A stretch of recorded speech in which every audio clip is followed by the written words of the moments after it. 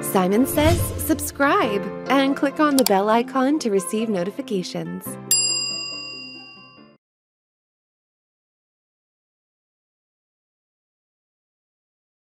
Welcome back, everyone. We just explored basic functions, and we're going to continue on by taking a close look at arguably Google Sheets' most powerful, versatile, useful function. It goes by the name query. This function allows you to do so many things, and most people love it because it can do the job of many other functions. Some even argue that it can replicate most of the functions of pivot tables.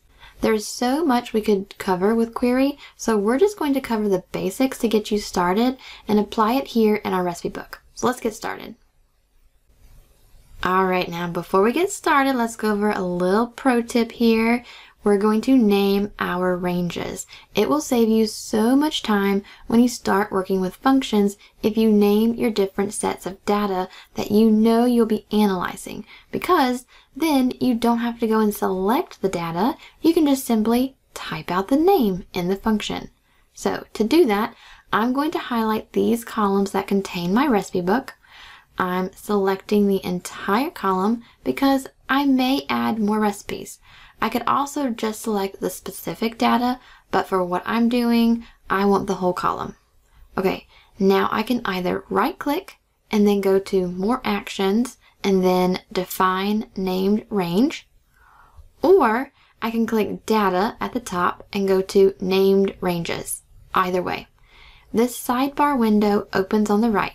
I see the range that is selected and I can give it a name. In this case, I'm just going to write recipes.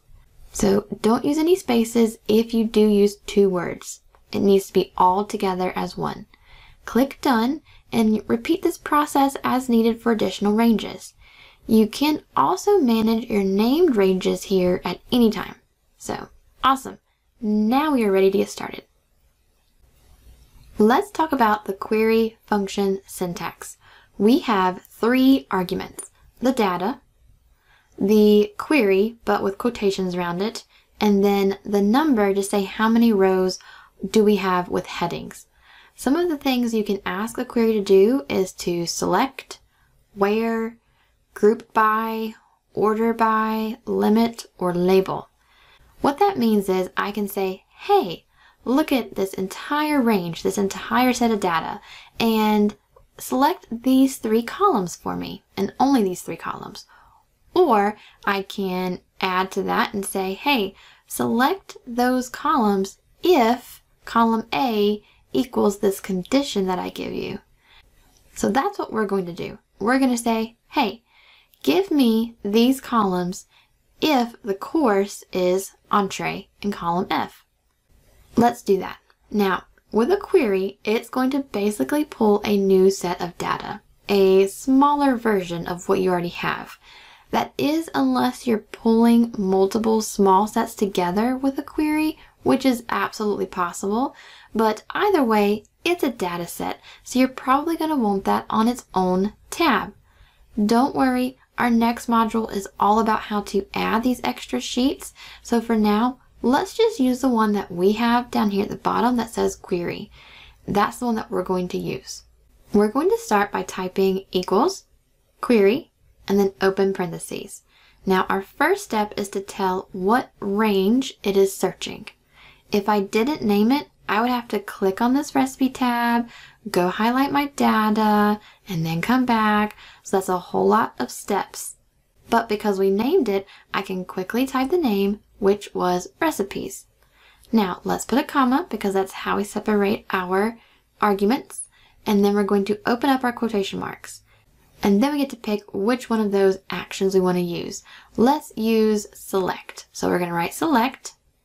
We're going to say, hey, out of all of that data, select only these columns. Select columns A and B, and then we're going to close those quotations. And the last thing is to tell it how many heading rows do we have. And we have 1, and then close that parentheses and press enter. Okay, so it looks like column A and B came over. First of all, notice that the picture didn't come over, and neither did the recipe links. Also, my formatting didn't come over. If I click in these cells and I try to make a change, it actually breaks my entire function. So here's the thing about query. It's basically like a picture or a snapshot. It's not for you to edit. If you do need to make edits, you need to go back to the original location, and the edits you make there will appear here. It's not for sorting, it's not for filtering, it's just to look at, not to touch. It brings over text only, so this is really great for pulling something that maybe you want to print, which we're going to cover later. And in our case, it's just to give us a condensed version of our big recipe book. We can set our formatting, so let's go ahead and bold our heading, align everything up and to the left, and turn on text wrapping. You can make any additional changes that you would like to yours. So let's go back into that formula, which, where did it go? It's hiding in A1. This time, let's say, hey, grab column A. We're going to skip B because it's the pictures and the pictures don't come over. Let's say we're going to also want to grab C, which was the ingredients, D, which was the directions, and the rest. Okay, so two things. One, these columns absolutely must be capitalized. Two, you have to list them individually and not just simply C through L. Okay, so capital letters, and you have to actually list them out. So get all of these in there and then press enter. And check that out. Awesome, so it's my whole entire recipe book. One thing to note is the checkboxes. Remember, it only brings text over, so it brought over those cell values, yes and no. Or true and false if that was the default and you had not changed it. Okay, so far, this isn't too terribly helpful, right? It's just a condensed version of my recipe book. But I want to narrow it down to entrees only. So let's open that function again, hidden in A1. Let's remove those checkbox columns.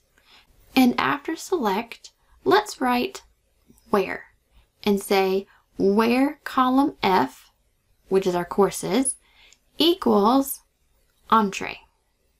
Okay, so we have a query that says, hey, go look up all this data, look at all of the columns, and column F, if it says entree, give me these columns only. Now, two things.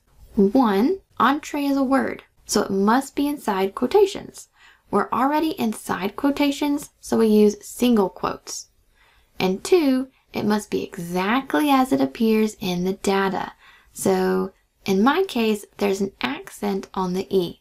So I must write it like that in the function or it will not work. So everything seems to look good. We closed it with parentheses and enter.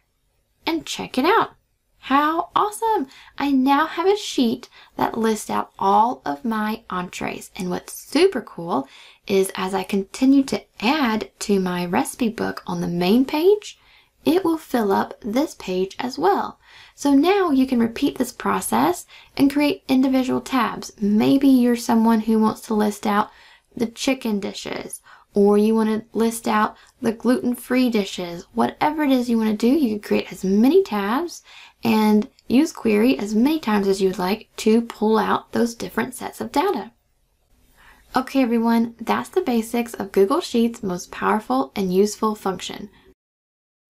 If you're not a subscriber, click down below to subscribe so you get notified about similar videos we upload.